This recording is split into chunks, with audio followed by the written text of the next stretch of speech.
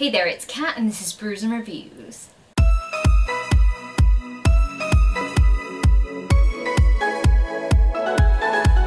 So you've seen the title of this video and you're probably wondering what the hell the Black Shelf project is. And that is a project that I've come up with to try and clear one of the shelves that exists on my bookcases. And the Black Shelf is a very particular shelf. It is a shelf full of a particular type of erotic novel. Trying to explain this is always really weird, but I always call it the Black Shelf because it's full of books that have like black covers, they have like a really ambiguous name, and they were very, very clearly marketed at the people who like 50 Shades of Grey. Now I used to work in a shop where you could get a bunch of books for really cheap. It was called The Works. If you're in Britain you'll know what that is. A lot of these books were in 3 for £5, and so I picked them up because I was like, yeah, why not? Why not? This should be fun. And a lot of them are pretty terrible. Really terrible. The ones I've read in the past have been like... Anyway, I think I've read like one of them that actually turned out to be good. So I've been thinking, knowing what I know about them and knowing that they're actually not that good, why have I kept them on my shelves? Well, it just feels like a waste. Like, I have a certain opinion of this genre and a lot of it is silly, but some of it can be worthwhile. Some of it's alright. I like a good sexy book. Just don't like the ones that turn out to not be sexy and turn out to be like weirdly non-consensual or like, I don't know. Some of them are just written really, really weirdly, and why are they all about billionaires? I mean, like, they're not all about billionaires, but like that's like a tick in the box of wrongness for me when the dom guy is like a massive millionaire and I'm like, well, how realistic is that?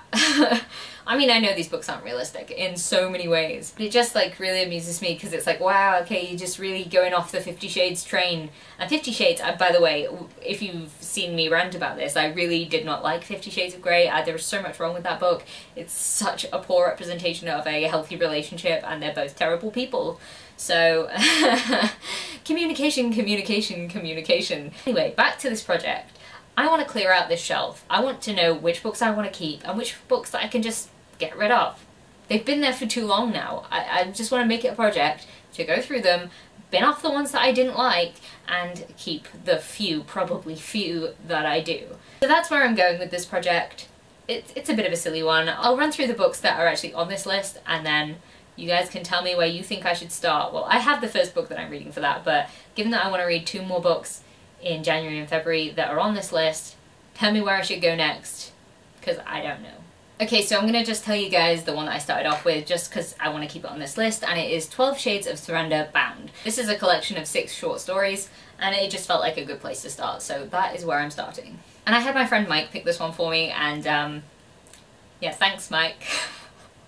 Thanks. Then we have Sunkissed by Stephanie Ash, Switch by Megan Hart, Fire After Dark by Sadie Matthews, Destined to Play by Indigo Bloom, Destined to Fly by Indigo Bloom, Destined to Feel by Indigo Bloom. I'm really not sure which one comes first. Like, if you guys pick any of these, then I'll have to just figure out which one the first one is in this series, because I think they're part of the same series.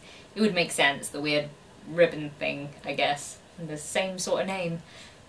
Yeah. So these must be part of the same series. I'll have to just figure out which one's first. 80 Days Yellow by Bina Jackson, 80 Days Blue by Bina Jackson. Again, I'll have to figure out which one's first in the series and read that one if you guys pick one of these. Daring Time by Beth Carey, Because You Are Mine by Beth Carey. Not sure if these are part of the same series.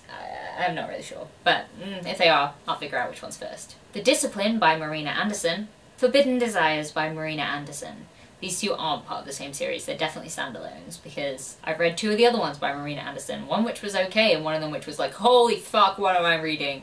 So, that would be fun.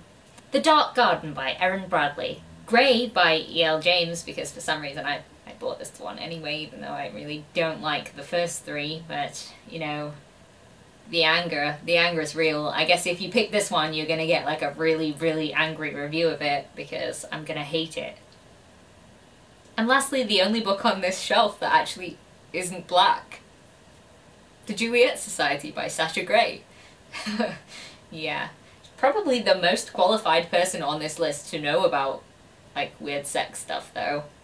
So there we have it. Those are the books that exist on the Black Shelf that I haven't read yet, and I'm gonna get through at some point in this year. Pick your fave! I guess. Pick which one you think I should read next. Yeah. So, I don't really know where I'm going with this. I'm not expecting these books to be very good because of my experience with them in the past. I've read like one that I enjoyed and thought was like a healthy story. I think that's where I'm going with this. A lot of these stories don't tend to be healthy, and that bothers me a lot. Because the thing for me is that it's totally okay to have a romance book with kinky stuff in it. To each their own. I mean, everyone can do whatever the hell they want to do, as long as it's not hurting anyone and it's completely consensual. But the thing that bothers me about a lot of these books is that they are so unrealistic. But they are unrealistic in a way that is just... people don't communicate properly, and people do things that could be harmful to other people, and I'm like, stop doing that. And it just really bothers me. Also, some things are really, really weird, but like, again, to each their own. But yeah, like, my biggest triggers in these books is like, things not being consensual, things that are happening that could hurt someone else, and like, a lack of communication, because people who can't communicate, that's like my biggest pet hate in any sort of romance book, or any sort of book in general. So yeah, basically what I'm saying is I would like to like these books, but I'm kind of already anticipating that I'm going to see those faults in them. So hopefully I won't, and hopefully this project will either let me like some of these books or help me unhaul them. Either way, these books are getting read. Don't forget to let me know which one you think I should read next, and yeah, if you like this video then please leave a like, comment, subscribe, and I'll see you in the next one. Bye!